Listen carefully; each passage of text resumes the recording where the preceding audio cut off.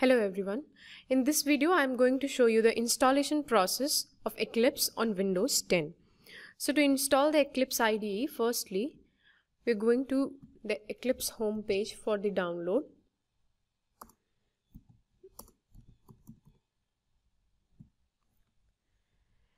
You can see the website here, www.eclipse.org.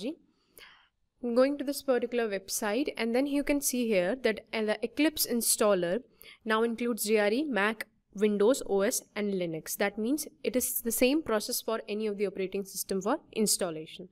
So firstly you're going to download the Eclipse IDE from this particular page, and then you have to download, and you can see here that your Eclipse JRE installation file is starting to download.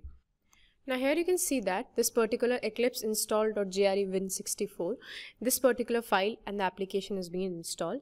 Now as you run this particular application in your system, you will get several options for installing the Eclipse IDE for developers, Enterprise Edition for running or executing the advanced Java and using the several APIs, so that you can use the particular API or the particular IDE according to your own use. So now let us see that how can we install the Eclipse in our system. Now here you can see that this is the Eclipse IDE for Java developers.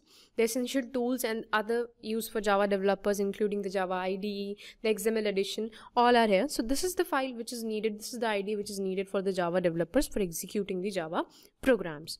So as you click on this particular file, it asks you for the JRE and this installation folder, which you can do according to your own convenience. And then you have to click on install. You have to accept the software license agreement, and this installation process will take some time, and after it gets installed you can run the Eclipse on your system. So here you can see that the installation is completed successfully, and now it is asking me to launch. So I'm clicking on the launch, and the Eclipse IDE is now in the launch mode. Now it is going to ask you for creating a workspace or a particular folder in which you're going to store all your Java and class files so that it can be accessible to you easily. So it is the beginning of the Eclipse IDE, and here you can see that select a directory as workspace. So by default Eclipse workspace is the directory. You can rename any directory you want to save your work in. So you can launch this particular file, and then Eclipse IDE will get started. So this is how the IDE gets started, and the first thing which we need to do is to create a Java project. So for that you can click here for creation of a Java project, and as you click on this particular option, it will ask you to enter the project name. For example, we are entering the project name as test. Then you have to click on next, and then it's asking you for a bin folder. Then you can finish it with the src folder will be created. And you want to create a module with the name test, then yes, you can create the module also with the test name. So here you can see that a particular Java package or the Java project is made, that name is test, and it is having a src package, and in that there is module info.java, a packages, a particular Java program class is there.